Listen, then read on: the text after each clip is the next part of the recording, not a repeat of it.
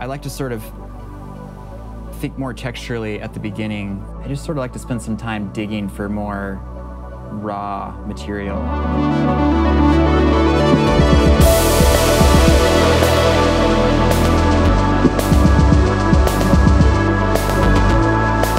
Hey, this is James McAlister. I'm a composer, and I'm here at my studio today with Output, checking out Aura for Arcade. This is the loop that really got me started in Arcade, Aura. It's very big sounding, but at the same time, there isn't like a strong major third or a strong minor third thing to it, so it feels a little more open for composing on top of, which is nice when you're starting something as a bed because you don't want to necessarily be locked into like this is that tonality. Tried a few different ones of these that were cool. This one here, and just like sat with it for a minute and just was like, well, where does this feel like it should go, tempo-wise? That felt like the right kind of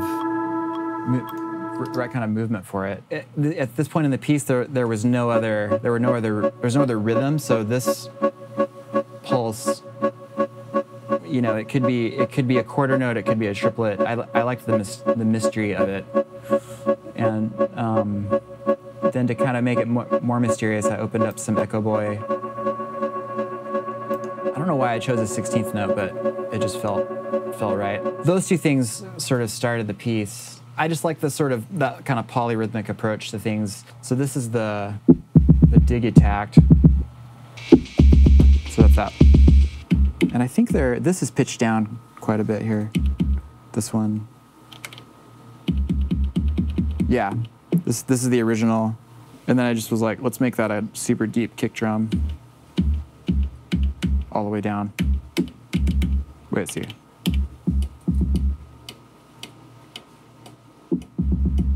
Yeah, so this is kind of when it drops in.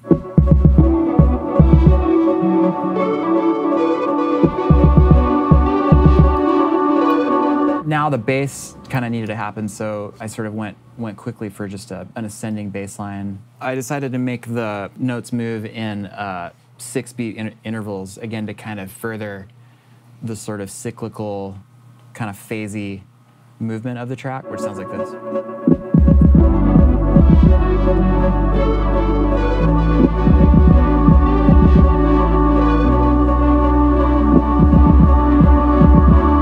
So that was that. Again, trying to kind of make the movement a little bit more mysterious, but you feel like it's going somewhere, but it's also hopefully not predictable. The OP1 has a great sequencer. It's called Endless, and it's essentially like a step sequencer. So you come up with kind of a harmonic shape, notes that work in the key or whatever. Usually I try to pick an odd number, so I think this one was maybe 30 steps or something, and that triggers, in this case, triggered the Model D.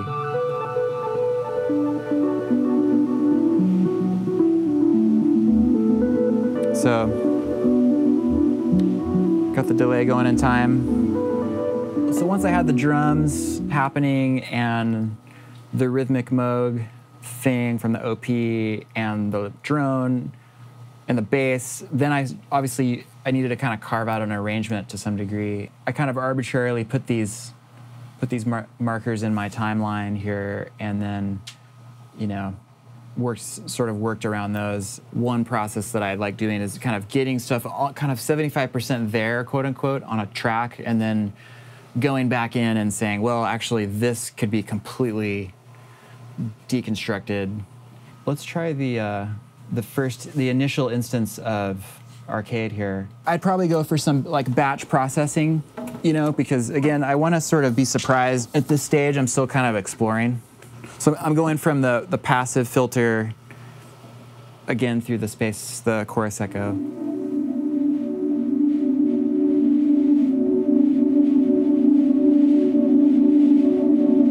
Again, that's the original loop from the patch in Aura that is now kind of refiltered, re-echoed, and it's always a fun experiment to sort of just keep folding the song over on itself in that way. And I think that's how you, once you get a few cycles into that, you sort of get to this almost unrecognizable place, or ideally that's when it's the most fun.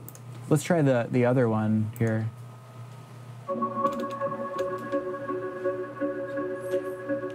This thing always has this kind of odd underwater sound to it. That's really nice.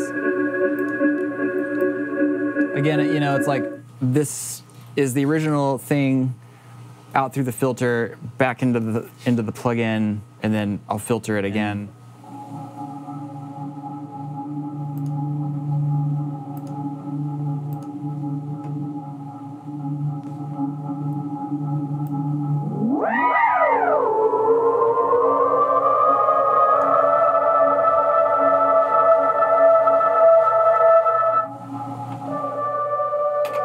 Whoa.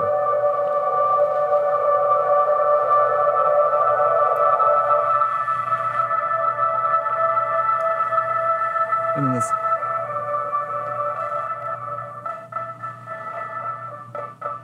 Yeah, that's cool.